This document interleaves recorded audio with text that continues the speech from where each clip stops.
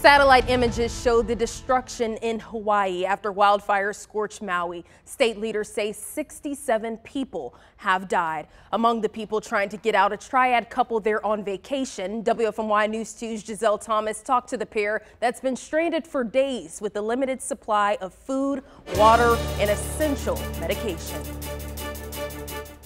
Tabitha Westmoreland and her boyfriend Chris Hagee went to Maui to celebrate her birthday. It was her 10th trip to the island and his first. It quickly turned from a luxury vacation to being forced to stay in their car. I was so scared the first night that we stayed because of the wildfires. I was afraid a fire was going to break out and we had nowhere to go. We didn't know where to go. A 5-day trip to Hawaii turned nightmare. Tabitha Westmoreland and her boyfriend Chris Hagee say they only spent one night at their Hawaiian resort before they were forced to stay in a Jeep for 2 nights. There were 60, 70 mile an hour wind gusts, so you can imagine what it felt like sitting in a vehicle all night long and not knowing if their fire is going to pop up around you.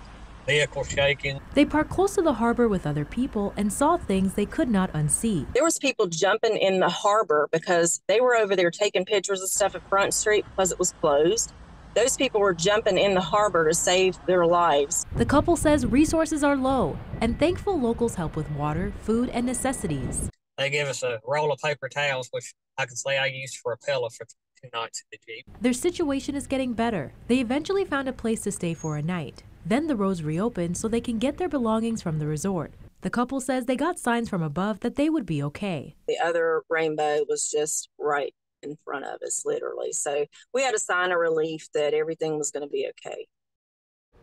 There's even more hope tonight. They've secured a flight home back and will arrive in North Carolina tomorrow afternoon. Giselle, thank you. If you want to help, experts recommend waiting to see where the need is. But if you do want to give now, they say you should give to experienced organizations. We have some links on our website. The Council for Native Hawaiian Advancement is pledging to match donations up to $1 million.